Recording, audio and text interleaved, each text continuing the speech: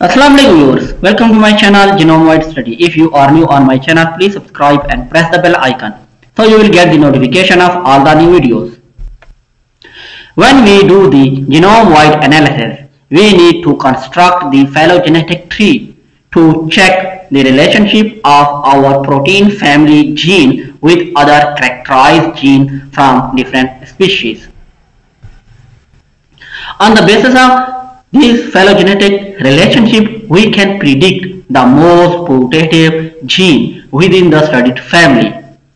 There are two ways to get the characterized genes. One is, as I have already told in one of my previous studies, that you need to read the published papers or articles related to that family, and it has or mentioned the genes that show their different functions and they have characterized. You can get that from these papers. And other way is that we can get the protein or nucleotide sequence of that characterized or best matching genes from NCBI. So how to do this? Let's start. You need to open the Google or any search engine, write NCBI in search bar, and then you will find that National Center for Biotechnology Information. Open it and then go to here. This is the taskbar, and here you can select protein, and here you write the name of your protein or gene. That I am working on heat shock protein 70, and then enter.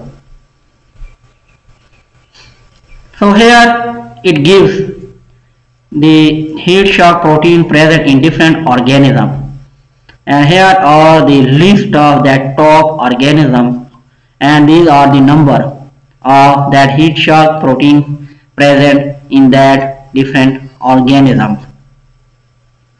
These are mostly the viruses or some other organisms, but we are working on plants, so we need the heat shock proteins in plants. So here I add one letter, plant, and then enter. So here it shows the heat shock proteins present in the different organisms. Like here is the Solanum lycoporsicum, Arabidopsis thaliana, and Nicotiana tabacum, Cocomus sativa, and different Gossypium hirsutum, like this. And here also give the list of different plants or organisms that contains that heat shock protein. This is the number of heat shock protein present in each organism. But this is not necessary that here it shows Helianthus anus shows 1281 heat shock 70 protein. But it is not necessary that all these 1281 are the complete heat shock proteins. There may be some partial genes or maybe some other. So you need to, when you download it, so you need to screen out. First, if I want to study the heat shock protein in glycine max, so you simply here need to click on glycine max, and it will show all that.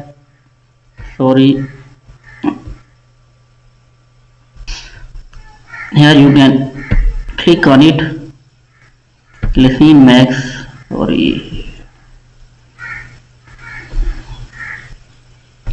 So it will show you all that heat shock protein present in the glycine max. So you can download all these protein and then screen it out, and then you will get the number of your putative heat shock proteins. In this way you can download all sequences or protein sequences or CDS sequences from one species. Like here you can go here, send to, and here file, and select here that FASTA and create. Also if you need CDS sequence of these all genes, so here FASTA CDS and create. So in this way you can download the heat shock 70 protein from one organism. But this video is about that how you can download the characterized gene from different species. So we go back on our previous page that have that these heat shock protein in different species. These are about 14,713 in different species, but we need the 100 or I take 50 top most heat shock protein in different organism. So here go to down and here is the 20 per page, so I select it 50 per page. When we select it, so it refresh and give me the 50 top heat shock proteins. If you want to know the details of all these proteins, so you can simply go to or open any protein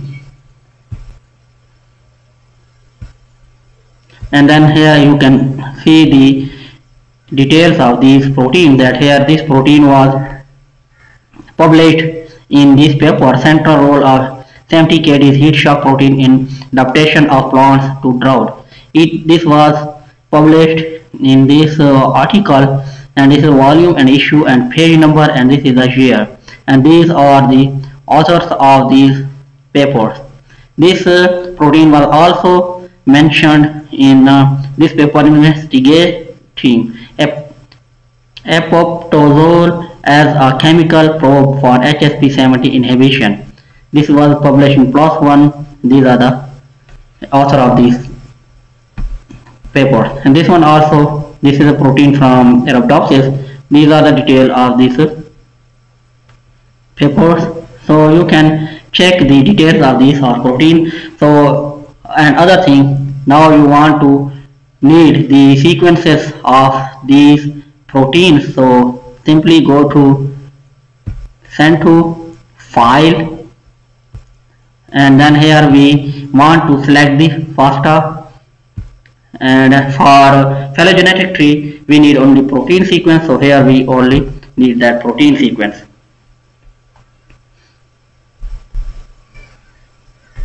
Meanwhile, we will check the sequences of that our heat shock protein that we have downloaded from our one species, that is glycine max. So these are the sequences, these are the CDS sequences of our glycine max.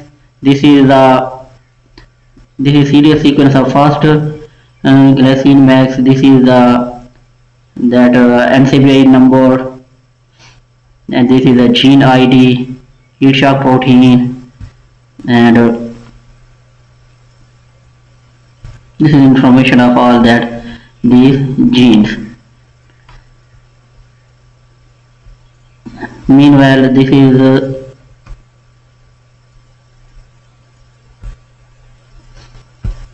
these are the protein sequences. This is information of that is the NCBI ID. This is the description of this protein, and this is the organism name. So you can download this from one organism present in the heat shock protein or any other pure studied family or in the different organisms. So from here now you need to screen it out, like find the motif and then screen, as I have mentioned in our previous videos, that genome-wide analysis part 1, part 2, part 3. This I have given the sequence of these videos, how you can screen it out and use these sequences for analysis. We will check whether I'm very sorry that one thing I want to forget to tell you, that you need to select these proteins of your interest. So here this is not my, and then you can download it. Then it is easy to screen it out here and then download it. This is not This is the heat shock cognate 70. So you can check the difference between cognate and heat shock 70 proteins, and then you can download it. You can select one by all. Here is the heat shock protein 70 partial. So it is partial protein, so I am not selecting it. This is also partial, this is also partial, so I am not selecting this. I try to select that have the complete sequences or complete protein. So from these 50 I have selected the proteins that was 34, which according to my objective, like have the maximum number of amino acids, have the same name, that is shock protein 70. These are not the partial proteins. And then I want to here go to the switch. Here is a different list, in which list you confirm. So here first off, and then create file. So it will download very quickly as it is, you can see, and then you can open it in the notepad, and here it gives the accession number and then the protein. So here you can also use these sequences in constructing your phylogenetic tree with your own family genes. You can also use the name, like here is this belongs to the Arabidopsis thaliana, so here write that A Arabidopsis, T thaliana, and HSP shock 70 dash, you can give it 1. And also you can make or take the one Excel sheet in which you can write this description or details, like I have the file right here, that gene name or genism, NCBI ID. So then this is for record. So first you have given the name, that was the AT-HSP 70-1, organism is A thaliana. Here you can NCBI ID, that this one, copy and paste it. So in this way you can give the data, write the data of all that proteins.